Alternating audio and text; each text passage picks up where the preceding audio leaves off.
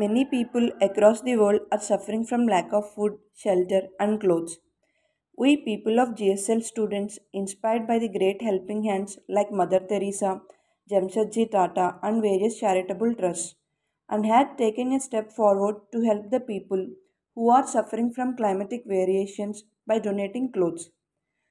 We have started this drive in the hope to give something to those who have nothing. This drive was designed to reach out to homeless and underprivileged people to ensure that at least some of them are well protected from the harsh weather.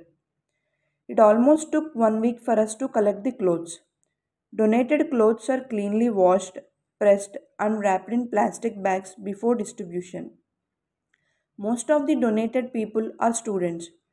Along with the students, some of the dental staff donated the clothes.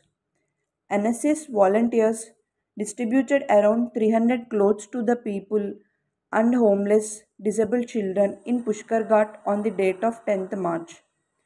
Along with this, as the temperature is dipping in the city, NSS volunteers also distributed new blankets for the poor, as it is very tough for them to afford to warm clothes. We students sense the happiness in their eyes and faces that they can walk anywhere with the pride of self respect by wearing those clothes. The purpose of this initiative is to collect old clothes that can still be used and make them available to the needy for the free of cost. This initiative has encouraged NSS volunteers and students of GSL Dental College to not discard their wearable old clothes. Instead, they can be donated. And as a result, these clothes reach the needy and homeless people living in the city. Along with the students, some of the government officers had taken part in this drive.